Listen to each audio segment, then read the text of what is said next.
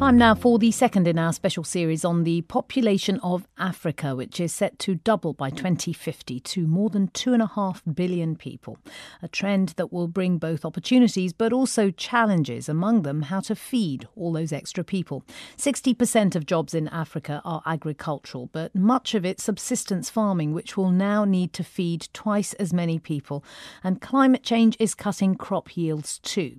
Kenya is at the forefront of trying to improve farming across Africa.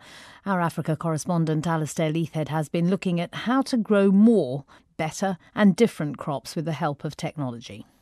Good for your health. Good for your health. Good for the farmer. Good for the farmer. Good for the planet. Cooking class in a rural part of Kenya to try and show people just how good traditional foods can be. Work as a team. Let us work as a team. Wow. My name is Francisca Kingo, nutritionist by profession from Ministry of Health. And these are some of the smart foods we are advocating for the time being. We have sorghum, we have finger millet, we have farm millet, cow peas, and green grams, and the pigeon peas. We smashed the green grams, we mixed with the flour, chapati flour. Well, the various classes are going on here. Everyone's split up into little groups as they're working through the menu. Just in front here, they're gathering to look at the green gram chapatis being rolled out and then fried on a charcoal heater. There's some onions and carrots being cut there for the cowpea sorghum pilau. And that's the beans in this huge pot, which are being stirred and steaming away. They're being pre-boiled. The reason for doing this is to show people how these foods that they're not used to having grown here, recently at least, our ancient foods of course as well, can be used to make really nice meals. And so they're all watching, rapt, interested to see how they can make exciting foods with these new produce.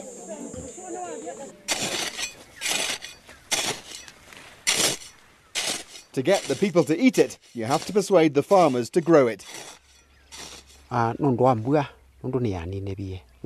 He says they get less rain these days than they used to, and by growing green gram, pigeon peas and sorghum, he'll at least get something as they resist drought. We're sort of standing here looking at the different crops, and just in a very small space we've got a real variety. He's got his fruit trees, oranges there. This here is sorghum, pigeon peas here, and this is cow peas that are at our feet. There's just lots of different crops. This is finger millet. At the head it has, it looks like a stretch hand with fingers, and the grains grow on the fingers. Damarisa Deng is a genomics scientist with the International Crops Institute for the Semi-Arid Tropics. She's showing me fields where they manually cross different strains to develop the best plants.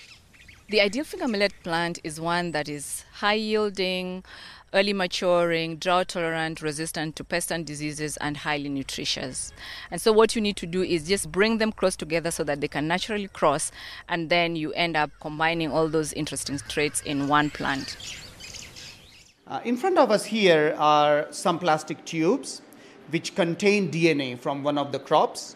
We take the DNA from this machine and we put it into this bigger machine. Dr. Prasad Hindri is a scientist based at the African Orphan Crops Genomics Lab in Nairobi. And it sequences the DNA. The process is called as the sequencing of DNA.